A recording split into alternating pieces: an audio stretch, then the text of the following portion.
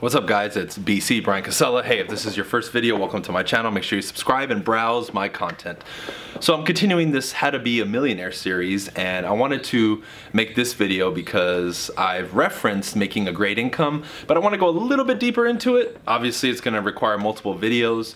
I just want to give you guys insight on making money and why a lot of people have thought about it the wrong way. Number one, I always talk about not being an employee, but being an entrepreneur and running your own business, okay?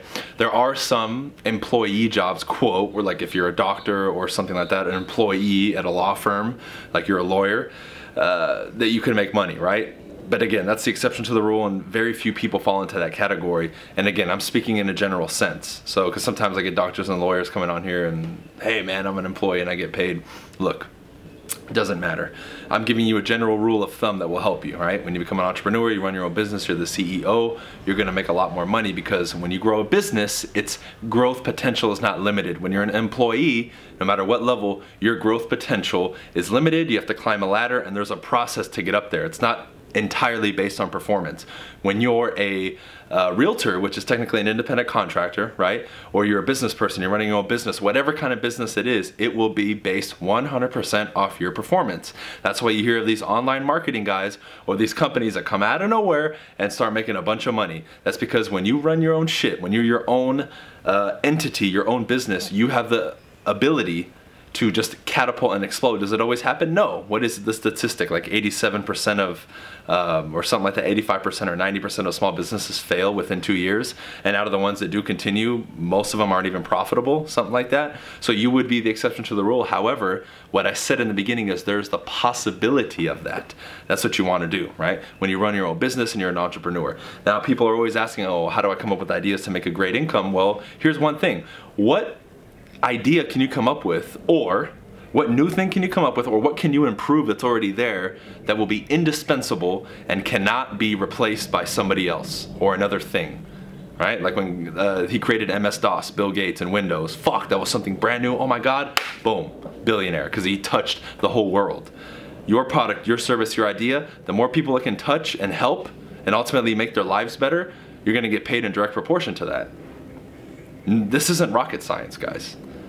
However, it's going to require that you take your time and that you're always innovating, creating new things. Or you do what I did. I became a realtor. You know why? Because like realtor and stockbroker, we work on commission. There's plenty of jobs out there that are commission. I recommend 100% commission based because your ability to make money is not, there's no ceiling on it. There's realtors that are making millions and millions and tens of millions of dollars a year because they sell a ton of houses, high value ones, low value ones, and everything in between, and their teams are cranking out hundreds of units a year.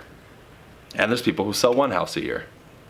It's going to be entirely based on your performance. That's what I love about this. But that's how you create a great income. Let's say you can make $10,000 per every house that you sell, and you sell 3 houses a month.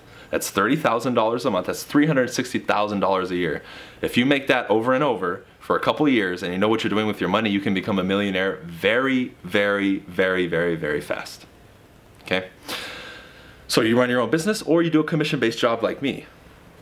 Now I'm gonna have to obviously create more videos, sorry my mouth is a little bit dry, to go more deep into it, but you're looking at it the wrong way. Everyone's looking for security. Oh, I just want the 9 to 5 so I can get my little secured check every week. To the degree that you're not willing to risk it, to that same degree you're not gonna be massively successful and wealthy. Look at the story of every person who succeeded. Very rarely is somebody a trust fund baby or somebody who didn't have to fight tooth and nail and hold their business idea like a little baby and see it through. Very few people. I've had to knock on thousands of doors, tens of thousands of doors, and make tens of thousands of calls for sure to get to where I'm at and to achieve the skill that I've achieved and everything else and all the other accolades. Same thing with speaking. I've been speaking behind the camera and role playing and doing all kinds of stuff long before you've seen me on stage doing speeches now and getting paid handsomely for it. You gotta pay your dues. But why not pay your dues on your own terms as a business owner or a commission worker with no ceiling versus somebody else? However, the decision is up to you. There's plenty of people who are, quote, employees who are millionaires. I'm just trying to give you the fast track to do it. All right? Now, obviously, there's going to be subsequent videos to this.